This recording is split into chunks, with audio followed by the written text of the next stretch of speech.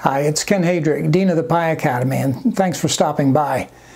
So tell me, what do you think about these things? Disposable aluminum pie pans. Kind of lightweight and flimsy and sort of ugly? Yeah, me too. Oh, not me too ugly, me too. I think the pans are ugly. So why is it that after years of dissing aluminum pie pans, I've really come to appreciate them, and I use them all the time. In fact, I recommend them. Why would that be? Well, stick around for a minute because we're going to take a deep dive into disposable aluminum pie pans.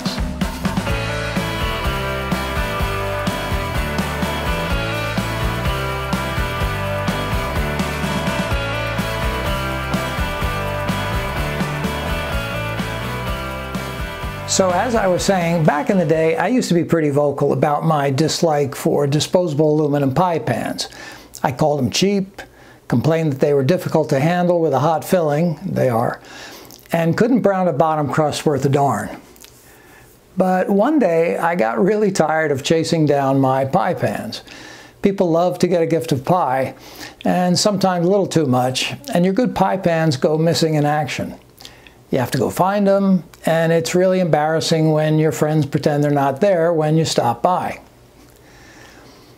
Eventually, I decided it was time to make peace with disposable pans so I could get on with my pie giving and stop worrying about my pans. And that's when I vowed to discover the secrets to a perfectly baked pie in one of these. Well, it turns out there are 3 keys, and here's the first. This is a team effort, not a solo act. Remember what I said earlier about the pan being hard to handle with a hot filling in it? Well, that's true. So anytime we handle the pan hot, it's going to be sitting on this, our nice, dark, ugly baking sheet. The dark is going to attract the heat so our crust gets nice and brown. And the ugly, well, the ugly's not going to do anything except be ugly. The second key is getting heat to the bottom crust fast so it browns up like a champ. So we're going to preheat our baking sheet to give the crust a quick blast of heat when we put the pie on it. But before you turn it on the oven, put one of your racks in the lowest position and another in the middle. Put in your sheet, then turn on the oven. Key thing number 3, shiny aluminum tends to reflect heat instead of absorbing it. So we have to give our pan and bottom crust some extra encouragement. And we do that by baking our pie on the bottom rack for the first half of the bake, so it's near the hottest heat of the oven, the hottest part of the oven. So, hot sheet comes out of the oven and parchment goes down. Pie goes on sheet, bottom crust says, ooh la la, that feels good, and then the whole shebang goes on the bottom rack. After 30 minutes, we move the pie up to the middle rack. If we don't, that bottom crust might actually scorch, and we don't want that to happen. I know this all sounds pretty good in theory, but does all this fancy fadoodling really work?